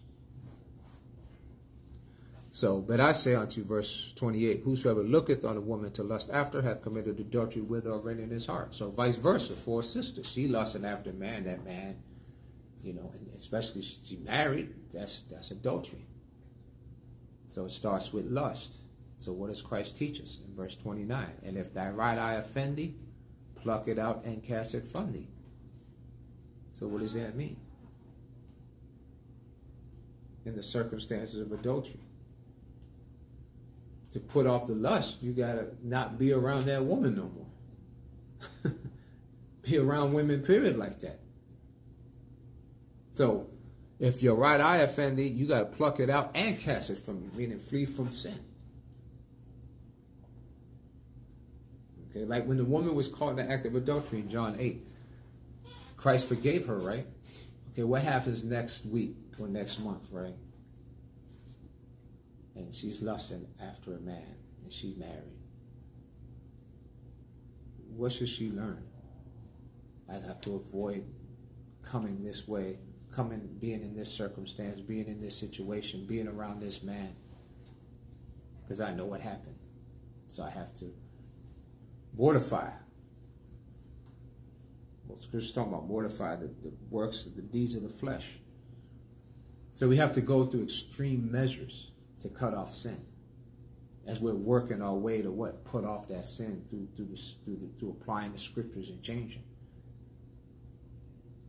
So we have to pluck out our right eye and cast it from you. Because if we pluck out our right eye, we put it right there, it's going to what? Detach itself. And we know the Lord ain't talking about actually taking your right eye out, because what happened? You're going to lust with your left eye. You know what I mean? So what is he talking about? He's talking about spiritually we have to what? Go through extreme measures to put off sin. Even to the point where it's almost killing us, because we're so used to operating in a certain way, lustful. Now to be the opposite of that, it's like, it feels like literally like, you know.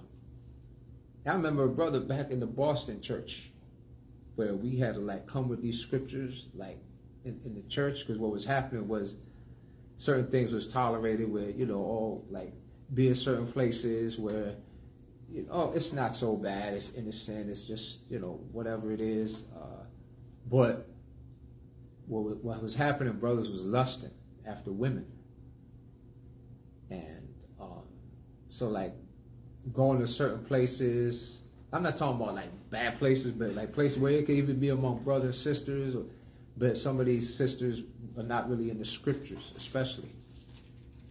So what was happening was brothers would, you know, get-togethers, whatever, music, drinking, and then brothers end up fornicating with these sisters, lusting after these women.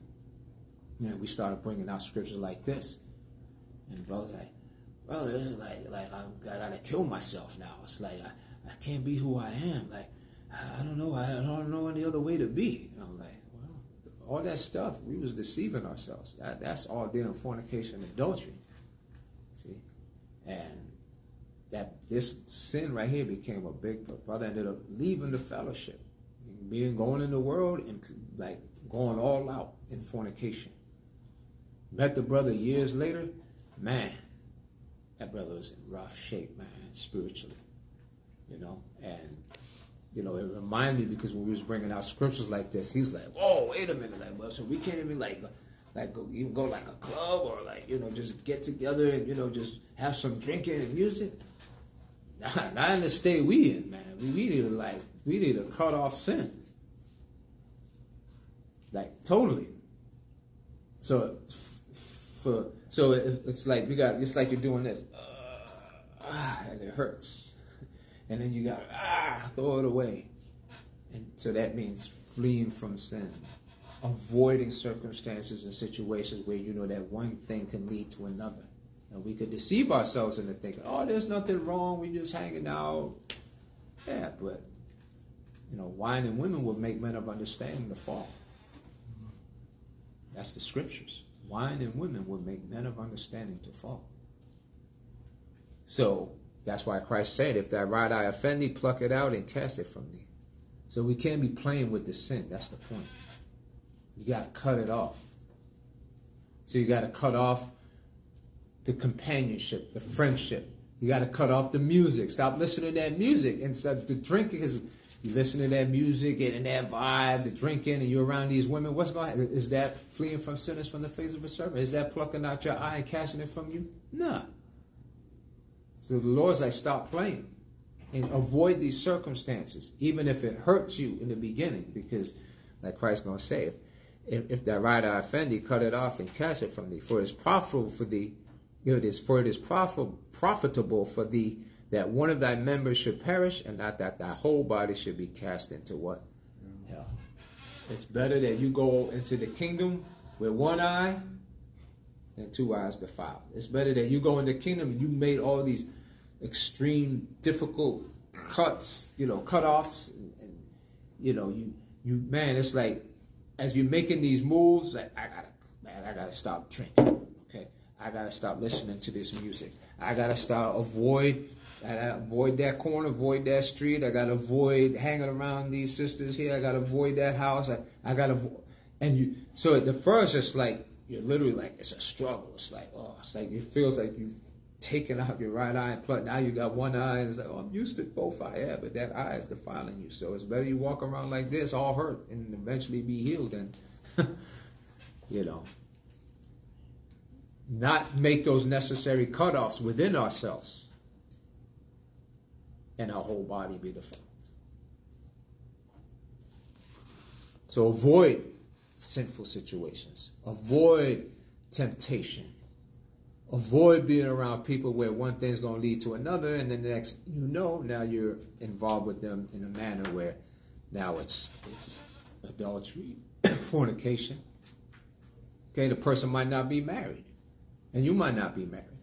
Well, that could go into the way of lust, fornication. See, so these are the things we have to be on guard against. So now we see why we got to be a new creature. See, I never murdered no one. I didn't commit adultery. Do we get angry? Do we lust? Yeah. So, do we got to be a new creature? Yeah. So we're not as good as perfect as we think, squeaky clean as we think we are. There's a lot that we can work on within ourselves. So that's why we were reading, going back to the point. We're going to have to end the lesson here. What were we reading? Was it 2 What scripture led us to Matthew 5? John 1. Oh. No, the one we were. There's a reason why. Corinthians 2. No. Corinthians 5. If any man be a new creature, right? Was it that point? Right. Second Was one. that one? Yeah. Let's read that, and Lord will, we'll get to the Passover next week.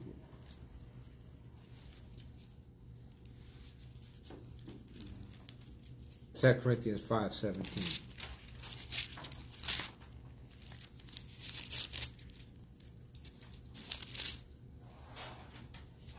Therefore, if any man be in Christ, he is a new what? Creature. Old things are passed away. Behold, all things have become what? New. Why? Because we plucked out our right eye and what? Cast it from us. And that allowed our body, our spirit to be a habitation for what? The Father in Christ to make their abode within us. But can the Father in Christ make that abode within us if we're not willing to pluck out our eye and cast it from us? No.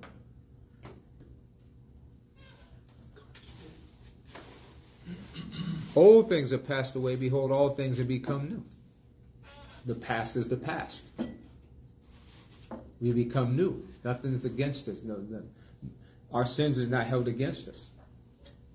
Even the woman that committed adultery, if the Lord forgave her, everybody else got to forgive her. Right? When the Lord said, I forgive you, he said, did any man condemn you to be put to death? She said, no man condemned me.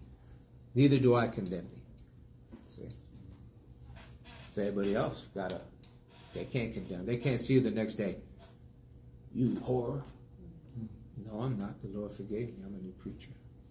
All things have passed away. All things have become new. Now, if you don't want to forgive me, like Jesus said to the multitude that was ready to kill me, he that is without sin, let him first cast a stone at her. Bye. See?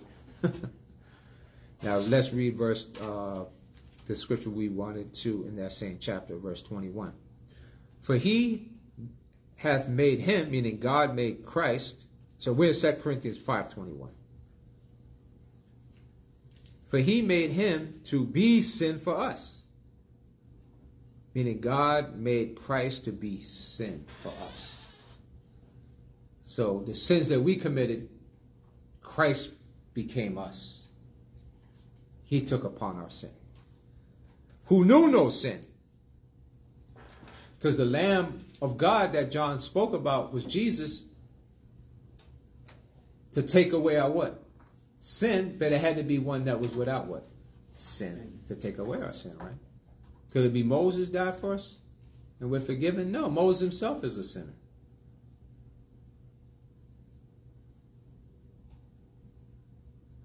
For he had made him to be sin who knew no sin, that we might be made the righteousness of God in what? So we're made the righteousness of God through who? Through Christ. That's what makes us righteous. So we got to be born again in Christ. And remember, we read in Exodus 12 that lamb had to be without blemish, and it prefigured who? Christ, because we read in Hebrews 9 that Christ offered himself without spot. So there's more scriptures on that. So Lord will, next Sabbath we'll go into some of them scriptures. So that way when the Passover come in, we'll be a little more wiser. All right, so all praise to the Most High in Christ. Let's do the prayers.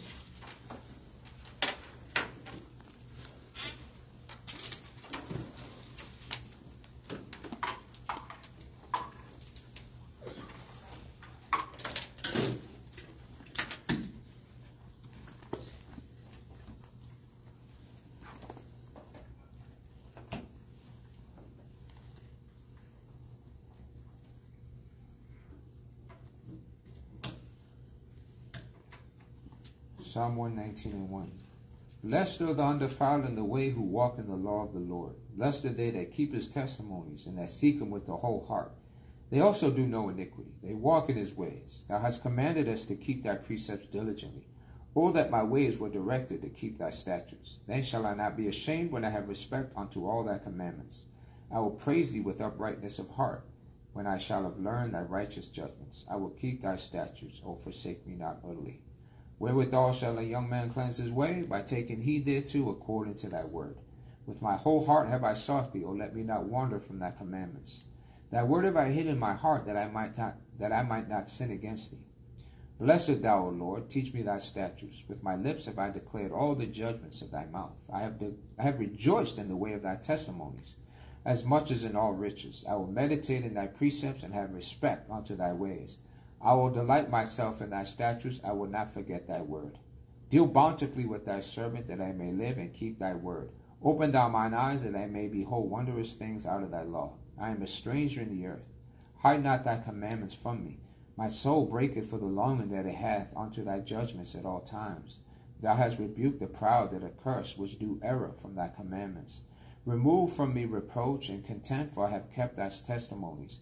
Princes also did sit and speak against me, but thy servant did meditate in thy statutes. Thy testimonies are my delight and my counselors. All praises to the Heavenly Father in the name of the Lord Jesus Christ. Thank you for the fellowship today and the scriptures today. Thank you for the Sabbath. And we pray for the healing also, as well as all the brothers and sisters that are going through different sicknesses and infirmities. We pray for the healing of our brothers and sisters, the healing of ourselves. We pray for mercy, forgiveness, compassion, and the understanding to better our ways, that we may do the things that are pleasing in your eyes. Thank you, Father, in the name of the Lord Jesus Christ. Amen. Amen.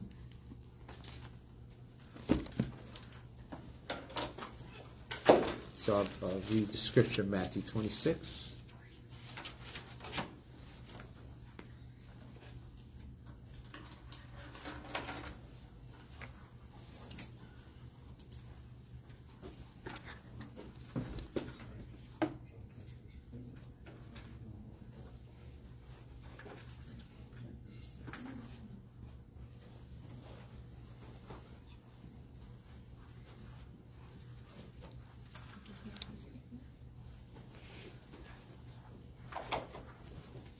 So I'll read the scripture, Matthew 26:26. And as they were eating, Jesus took bread and blessed it and brake it and gave it to the disciples and said, Take, eat, this is my body. And he took the cup and gave thanks and gave it to them, saying, Drink ye all of it, for this is my blood of the New Testament, which is shed for many for the remission of sins. So this ordinance the Lord gave to his disciples on the day that he was going to be killed, during the preparation of the Passover, the 14th day of the first month. Because Christ was being prepared to be killed. He was prepared to bear our sins on the cross that he was going to die on. And through him, we're made righteous with God. So we want to eat this bread and drink this wine worthily, memorializing our Lord's death till he come. The Heavenly Father, in the name of the Lord Jesus Christ, bless our bread and wine, which represents the body and the blood of the Lord. This we do in remembrance of you until your second coming. Thank you. Amen. Amen.